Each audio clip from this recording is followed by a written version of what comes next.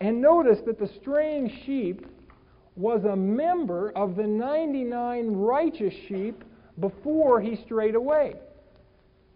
There's no way we can come to this text and say, well, he was a pseudo sheep. He was a just pretend sheep.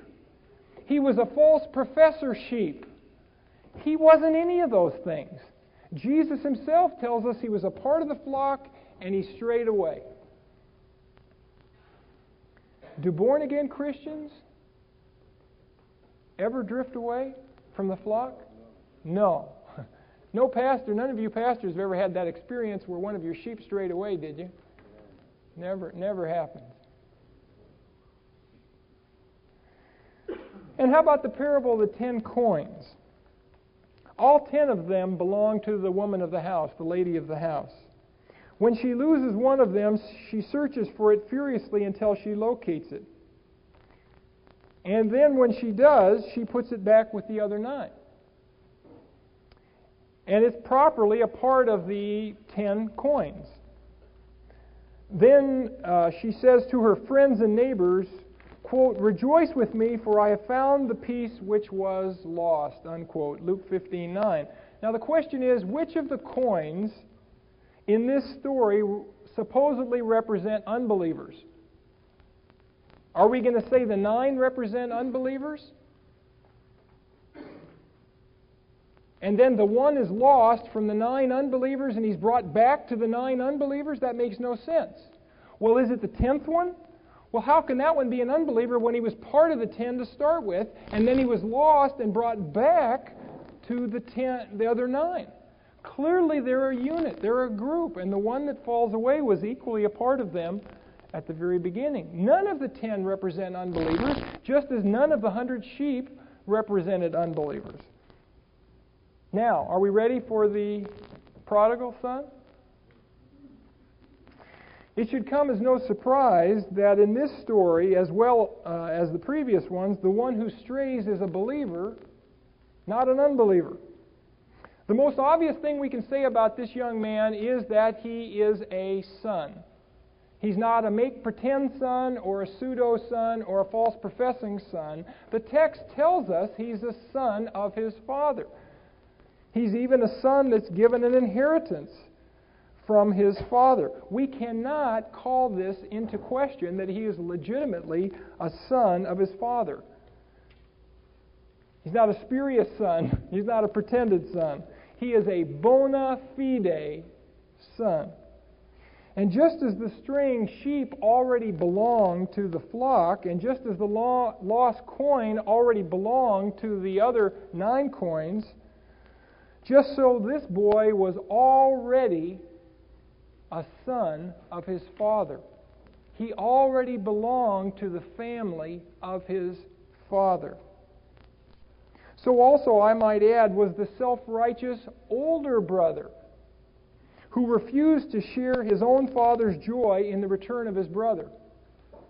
Like all too many Christians, both in times past and today, he thought his father was too easy on this wandering son who has come back. The older brother thought, this kid ought to be dealt with more severely. Don't, slay the fatted calf for him and have a party. This one went away and squandered his inheritance. And the negative spirit of the older brother deprived him of a moment that would have been joyous for him and should have been joyous for him as well. It deprived the older brother of fellowship with his own father. Of course, all that I have just said is only a brief overview of this great chapter, but the data of the chapter is plain as can be.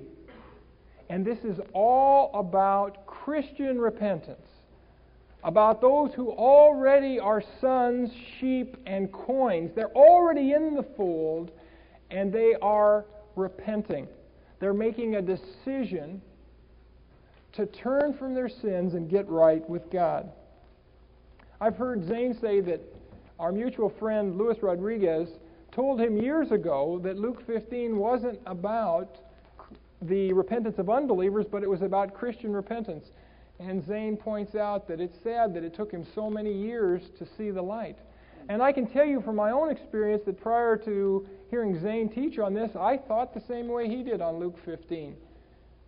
And when I see it, the passage fits together perfectly. You know, in some ways, Bible study is like putting the jigsaw puzzle together, isn't it? If the pieces fit, it's beautiful. If you smash the pieces in where they don't belong, it's ugly. And sometimes we try to do that with the Word of God. We know what we're saying is true. The fact that it's not found in the passage we're teaching should not bother us too much. No, it needs to be found there. The pieces of the puzzle need to fit. If it doesn't fit, then we need to keep searching until we find God's intended meaning. No clever interpretive technique is required to see the facts I've just set before you on Luke 15. They're there for everyone to see. We should let the text speak for itself. Instead, we have been speaking our own thoughts and not those of the biblical passage. How could we have gotten it so wrong? Have you ever noticed that the passage on the prodigal son, how it's introduced in John's Gospel?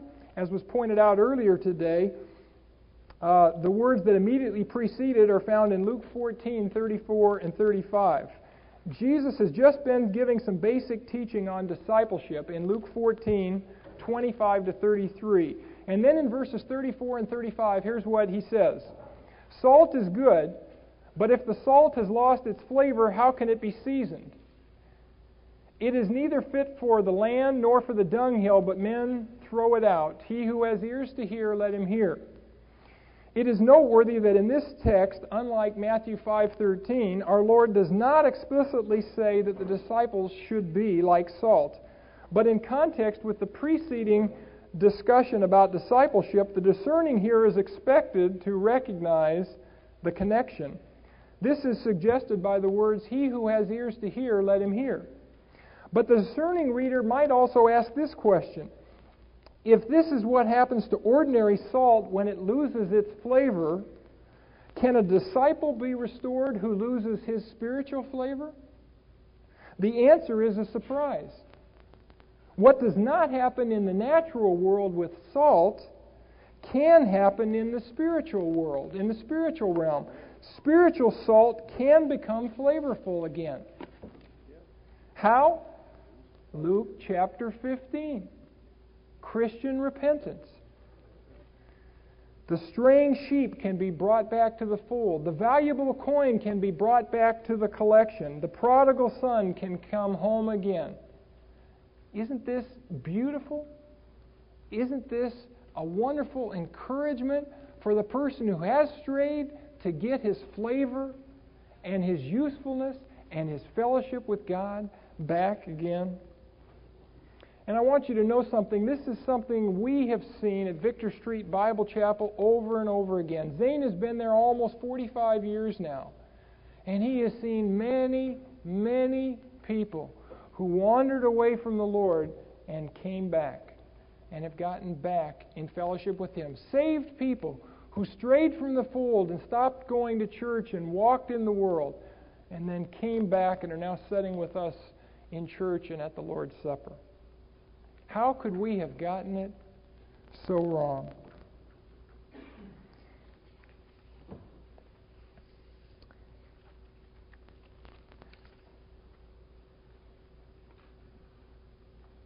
Let me suggest that briefly, in terms of repentance and Acts 2:38, a brief revisiting of Acts 2:38. Let me suggest that in Acts 2:38, repentance is for fellowship forgiveness. It's interesting if we compare Peter's words in Acts 2:38 with Peter's words in Acts 10:43, we see some interesting things. In Acts 2:38, Peter says, "Repent and let every one of you be baptized in the name of Jesus Christ for the remission of sins, and you shall receive the gift of the Holy Spirit." But look at Acts 10:43 and 44. To him, referring to Jesus, all the prophets witness that through his name whoever believes in him will receive remission of sins. While Peter was still speaking these words, the Holy Spirit fell upon all those who heard the word.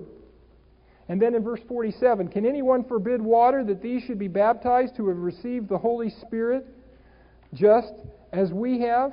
And then look at Acts 11:17 when he refers to the same incident. If therefore God gave them the same gift, he's referring to the gift of the Holy Spirit, as he gave us when we believed, who was I that I could withstand God?